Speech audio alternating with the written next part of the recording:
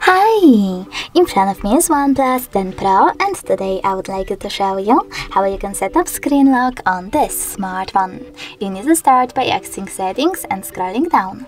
Now choose password and security, click on lock screen password and wait 5 seconds. Then choose continue in the pop-up.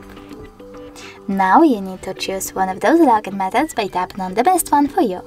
I will go with pattern, so I have to tap on it and enter my login method. Then repeat it.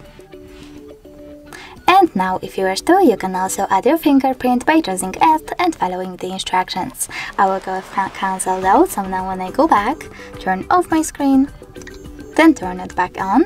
As you can see, pattern is now required.